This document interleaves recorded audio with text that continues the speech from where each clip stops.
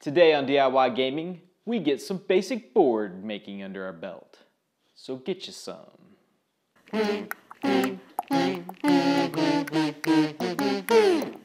Welcome to DIY Gaming, your source for tips and walkthroughs for making your own prototype and playtesting components. I'm your host, Brian Beach, and what could be more magical than making your own board for your very own board game? Now today's project will apply to future videos where I will reference this video and those videos. So pay attention. Any questions? We're not going to do a bifolding board today. We're going to develop some of the board making skills by just making a flat board that doesn't fold, okay?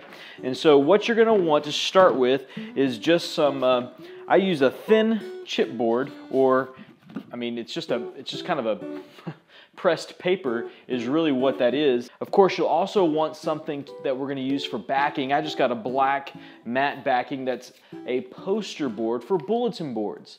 I like the finish on these. I think it feels good. Some scoring tape, or this says easy tear tape. I picked this up at a craft store near the photo section. Don't get the photo mounting tape. It might be hanging up next to it. You'll want something that's double-sided, permanent, and not foam tape. A can of your favorite Super 77 spray glue. Okay. And of course, the crown jewel, you will want to go have your board printed at a local printer. I just take a thumb drive up to them, tell them how big you want it, how big you made it, and they should flawlessly print that out, or your money back. Tell them I said so. Other tools of the trade you'll need today. You will need a ruler, some scissors, and a pencil. And it needs to be sharp. Safety first. We're going to start by cutting out your picture. Best thing to use is a slicer, if you have one big enough. I don't, so I'm going to use these bad boys.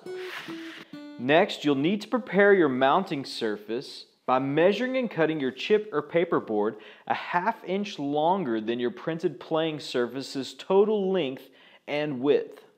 This will offer a ¼ inch frame of chipboard around your print for our final product. If using a thinner board like the one I have here, it will be necessary to glue two identical boards together to create the stiff backing desired. Use the same 77 spray glue on one of the boards to achieve this bond. Now, measure and cut your backing material a total of 2 inches longer, length and width-wise, than your chipboard, giving us a full 1 inch frame of backing to work with around your mounted board. Now, center your mounting board against the inside of the backing surface. Mark the corners of the mounting board and weigh down the backing paper before removing the board. Apply the spray glue to one side of the mounting board and affix it to the backing paper using the corner markings as guides. Now always spray glue in a well-ventilated area. And careful not to saturate your project with it.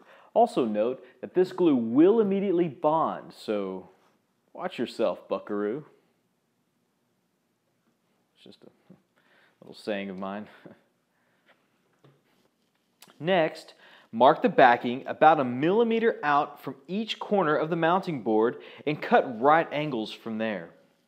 Choose two opposite edges to cut an additional 45 degrees from the corner to the edge, ending with two opposite trapezoidal sides. With the scoring or binding tape, line the edges of the backing's flaps, preparing for the final wrap. Now, remove the wax from the tape along the two opposite rectangular sides. You'll roll and wrap these edges tight against the mounting board first. Then you'll repeat this step for the two opposite angled sides, giving us a nice 45-degree finished look along the outside corners. Math is so cool. Finally, center and line up your picture against the board and mark the corners. Carefully apply the spray glue to the back side and affix the picture to the board using the markings as guides. And that is it. Now, if you've never made a board before, you're going to want to start with this simpler design before moving on to more complex versions. Thank you for joining me on DIY Gaming. Make sure you like this video and subscribe to Pub Meeple. And be safe out there, buckaroo.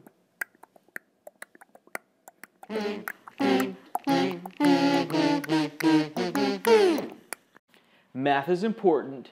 Don't drop out.